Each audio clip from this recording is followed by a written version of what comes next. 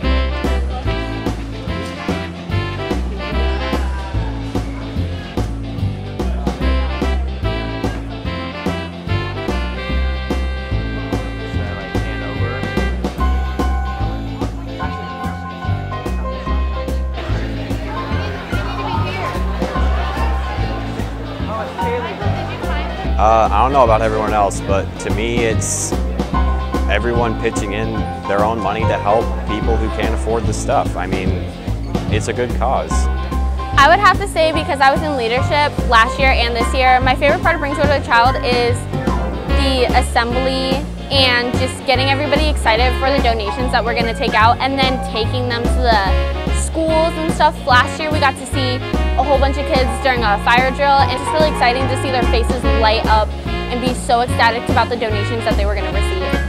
So today we're shopping for an 11-year-old girl.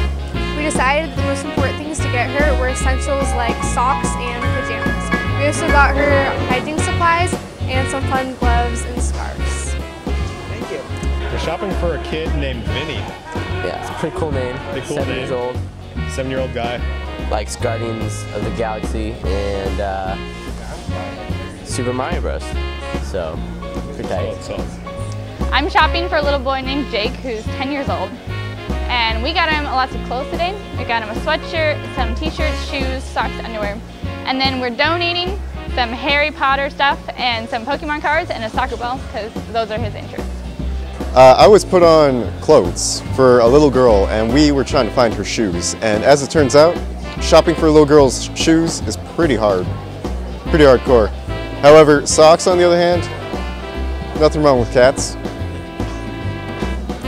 My favorite part of bringing joy to a child is the joy and the bringing of the joy to the child. And sometimes it's not one child, it is many a child. In other words, children. Any final things you want to say about Bring Joy to a Child? I hope everybody brings joy to a child this winter.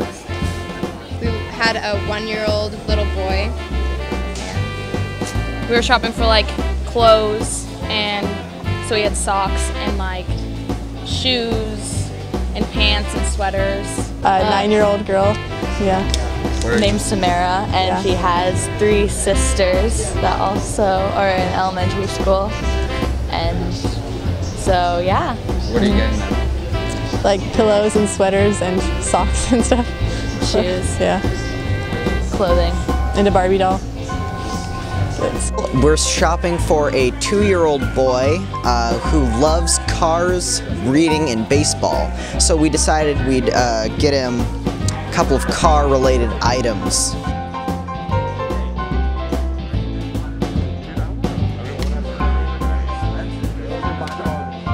I think my favorite part about Bring Joy to a Child is all of it. It's all like a super great experience. We start out learning what we need to get, and then we go get the things, and then at assembly, it's pretty cool. I think it's really cool to like make children happy, especially when they're like, you know, not really used to feeling that much warmth and support. So I think it's pretty neat. And have like a special experience that they'll remember that they wouldn't get otherwise. Yeah. Well, me personally, my brother and I have like all this, we have a ton of books at our house because we all love reading. So the child that we were sponsoring in particular liked to read. So we were able to I was able to pass on my love of reading to them with these books that I donated.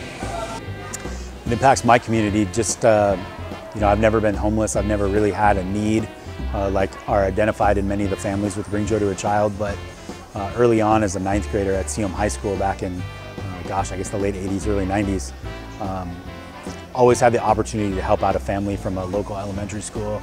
And so I think it just kind of really brought to the forefront in my mind that even if you've got a little bit that you can donate, it's probably a good idea to donate it if we're not using it. And just that collective help in our community, you know, that if I'm helping people at some point, if I ever actually needed help, there's people there to help me out. But I take away that kids at Seaham who maybe don't have an opportunity to get some kind of community event, some kind of community service project, without us kind of guiding them in that direction, they get to make some pretty real world choices. They have to budget, they have to think you know, beyond their everyday immediate experience and think about some other people and their welfare. And whether it impacts you as a 9th grader or maybe not until 2 years out of high school, hopefully Bring Joy to a Child will stay with you for the rest of your life and always just be that piece of your high school memory that reminds you that, you know, there's something bigger that you can do in your community. Well, my favorite part of Bring Joy to a Child is the part that you guys rarely get to see, which is actually delivering to the elementary schools.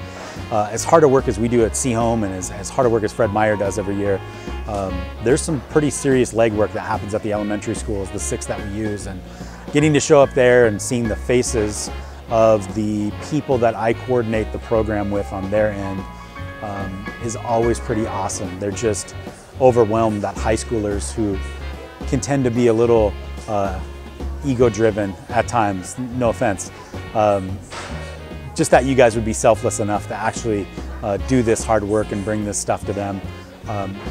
It's not reality anymore that we really ever see the families that they're actually going to. We see where they end up, and then later on the families will come and pick it up anonymously, and you know, they kind of keep their dignity that way. But the people that I work with pretty closely, which are secretaries and counselors and principals and that group of people, they're always really overwhelmed, and they feel the love from Seaham. They know that there are kids at Seaham that have taken great pride in doing what they've done, and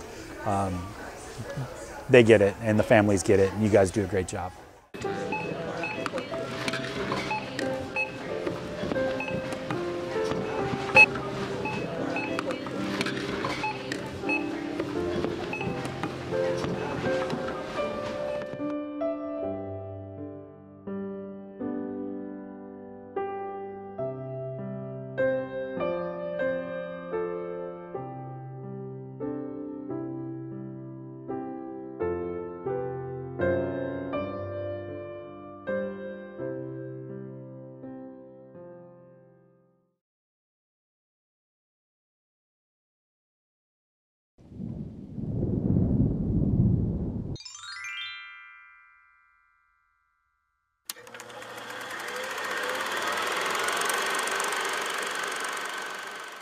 A child is like a budding flower that needs to be nourished with love and acceptance and support. I need to start over. A child is like a budding flower, waiting for the nourishment of love and a supporting and opportunity for the kids. Nice. Yeah, thank you. Nice. That was really great. All right, Danny, your turn. Oh God, wait.